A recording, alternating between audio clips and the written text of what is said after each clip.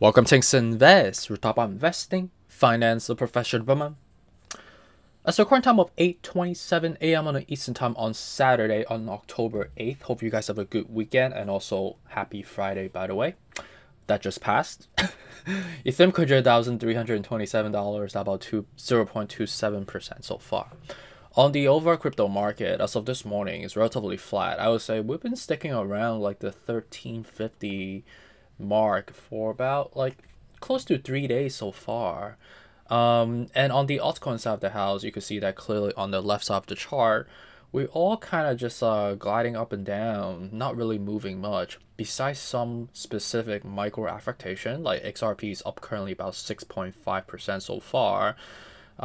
We could take a look at why that is. It seems like we've been quite extended on the with respect to the MACD, which is quite funky, despite it being extremely oversold. And I think the submerged level that we got to incentivize more of like a rebound, but this is very, interesting. This looks like a cup and handle. So it seems like we have formed this cup. Now we're forming the handle. So what we need is ideally come down a little bit to like the 49 cents and then pump up from here. So this is a very bullish sign.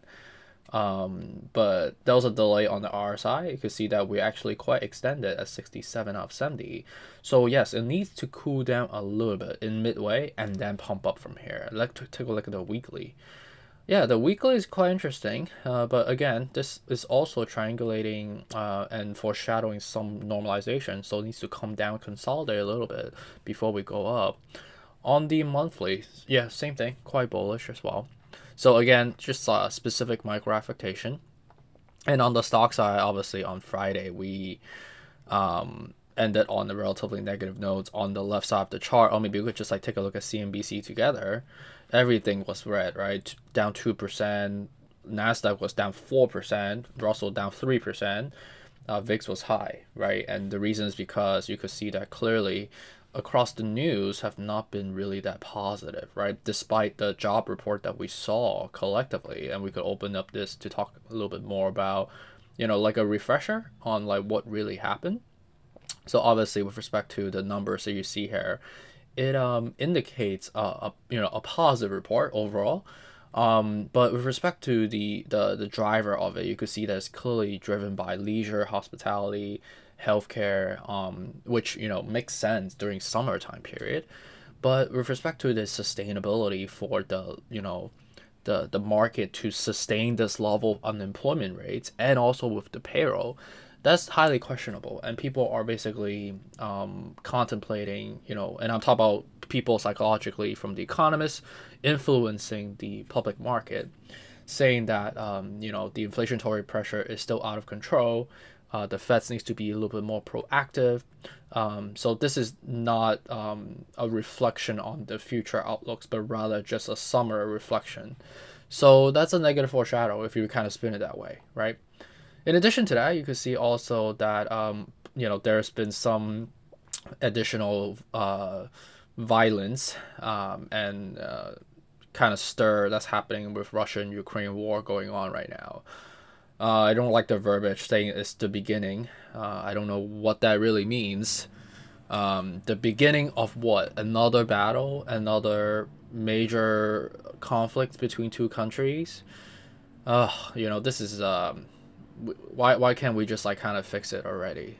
Small people dying, and this will only dampen the economy.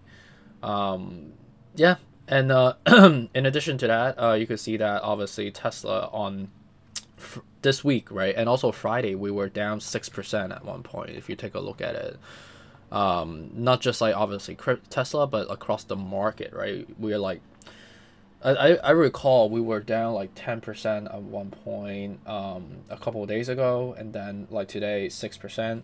So we've been just basically selling off everything, and this looks very much like, unfortunately, like a head and shoulder pattern on a monthly perspective as well. You could see that it's quite it's not exactly like it, but if you look at on the monthly, it definitely looks it, right? And the reason is because like the weekly is forming a death cross, and we're kind of gliding down to like 40 out of 70, looking for a bounce. On a daily right now, you could see that we are also quite elongated. a lot of separation. So this is actually not a terrible dip, to be honest with you, if you believe in this long term. Tesla is actually a good fundamental company. It's just that, with respect to the supply chain issues, with respect to the stir around the Twitter acquisitions, obviously global affair with respect to Ukraine-Russian war, and the Cold War that we're still having with China. So a lot of things are kind of dampening the guidance and the outlook of the management team, right? So let's just take a look at the crypto. I would say the story is quite similar to what we talked about so far. We literally have been staying at the same level for the last 3 days so far, 4 days so far, right? It looks like we're just like kind of glued on this level. Are we at bottom already? Let me see, right? Let's daily look right now. It looks quite bearish, but we are not like a super high, sky high level. On the weekly right now, you are still looking bearish with this double heads, unfortunately. So, and remember, 1350, even though we've been staying around this level, is not sustainable, because 1250 is the real level, 1150 is not a real level, 1050 is a real level, all the way down to 850 respectively, and then obviously 500, and then I mean, I hope we don't get to that level, but that will be pretty disgusting for us to see another major correction that way. That will be like 100-something% down sell from the peak that we were before, more than 100% obviously. But I don't foresee that to be happening, because on the month sell we should ideally see some like rebound, and with this large separation, it is incentivizing it more and more on a daily, as the day do rates going forward, right?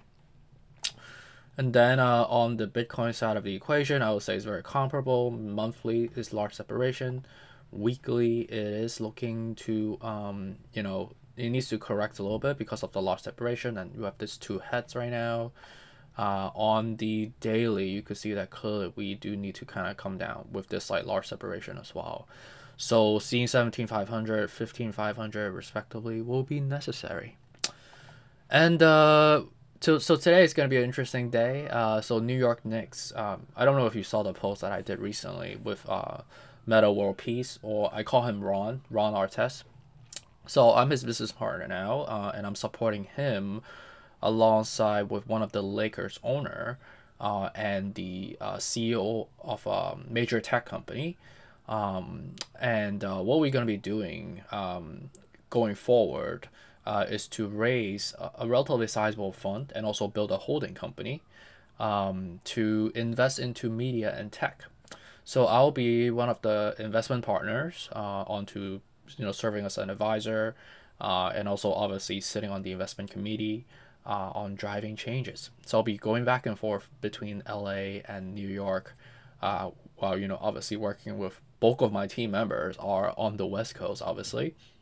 So I'm going to be opening up on the New York office, which, if you know the history of Ron Artest on Meta World Peace, he's from Queens, right? Born and raised in Queens, in Long Island City, in the projects, right? And me, I'm from Queens as well, but I didn't grow up in New York per se. I grew up in Hong Kong, but I also grew up in the projects. But with our like Queens connection, our collaborative front, Meta on focusing his vision, and me being the strategic and a seasoned investor, if you may, combining with some of the power players that we have on the team, we're gonna be making changes. But I appreciate you guys for joining me every single day on building our vision together. It's a journey that we're taking on together. So my success is your success, so let's just get at it. But yeah, it's gonna be a good day today. I'm gonna hang out with him again. There's a New York Knicks event hosted with Coinbase, actually, at the Rutgers Park. So if you guys know like where that is, that's like the famous park where like Paul Pierce used to play. I think Dr. J as well. It's like the legendary urban basketball court.